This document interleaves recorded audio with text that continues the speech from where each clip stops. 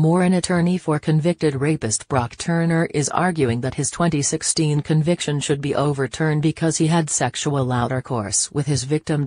On Tuesday, according to NBC News, lawyer Eric Multaup argued in a California appeals court that the then 19-year-old former Stanford University student did not intend to rape his unconscious victim, known as Emily Doe, behind the dumpster in January 2015, and that Turner's behavior was simply outercourse, a version of safe sex. Turner's is one of the most controversial modern-day rape cases, due to his lenient sentence 6 months in jail, of which he served only 3 months, evading a 14-year prison sentence, 3 years of probation, and registration as a sex offender in Ohio, Turner's home state. He was also expelled from Stanford University 2 weeks after the crime occurred. In a 2016 letter addressed to the court, Turner blamed his crime on too much drinking and sexual promiscuity, according to the New York Times, and insisted that his victim had consented. However, he wrote, "I want to demolish the assumption that drinking and partying are what make up a college lifestyle. I made a mistake, I drank too much, and my decisions hurt someone."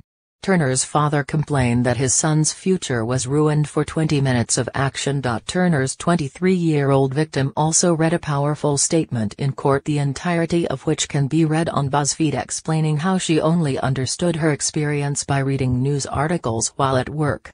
"One more time, in public news, I learned that my ass and vagina were completely exposed outside, my breasts had been groped, fingers had been jabbed inside me along with pine needles and debris, my bare skin and head had been rubbing against the ground behind a dumpster, while an erect freshman was humping my half-naked, unconscious body."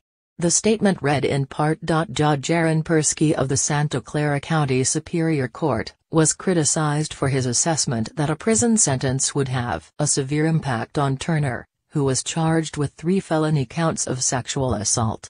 The Atlantic reported that the case inspired California to update its definition of rape to include all types of sexual assault, not just penile penetration, of which Turner did not commit, and eliminate the option of probation in cases that involve intoxicated victims. In June, Persky was recalled from the bench, the first judge to be removed in more than 80 years, per the New York Times.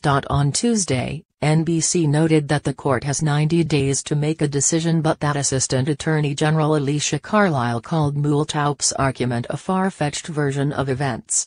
Justice Franklin Elia also told Multaup, "I absolutely don't understand what you are talking about. Outercourse isn't just high school slang, it's an actual sexual act that omits vaginal penetration and subsequent pregnancy, according to Planned Parenthood, which lists kissing, massage, masturbating, dry humping, and swapping fantasies as examples." However, legally speaking, the word outercourse likely isn't included in the California Criminal Code, making Multaup's claim creative at best, says Dante Pride, a partner at the Pride Law Group in San Diego, California.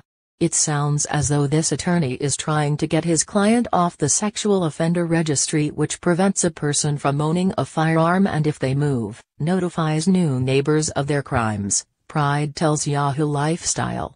"It also makes finding a job more challenging." In Turner's case, he's registered as a Tier 3 offender, the highest level, and must re-register at the sheriff's office every 90 days, according to the Washington Post. Jody Amir, VP of Communications at Rape, Abuse, and Incest National Network RAIN, also tells Yahoo Lifestyle, "Turner's argument is nonsense. Brock Turner violated an unconscious woman. He was convicted of assault with an intent to rape.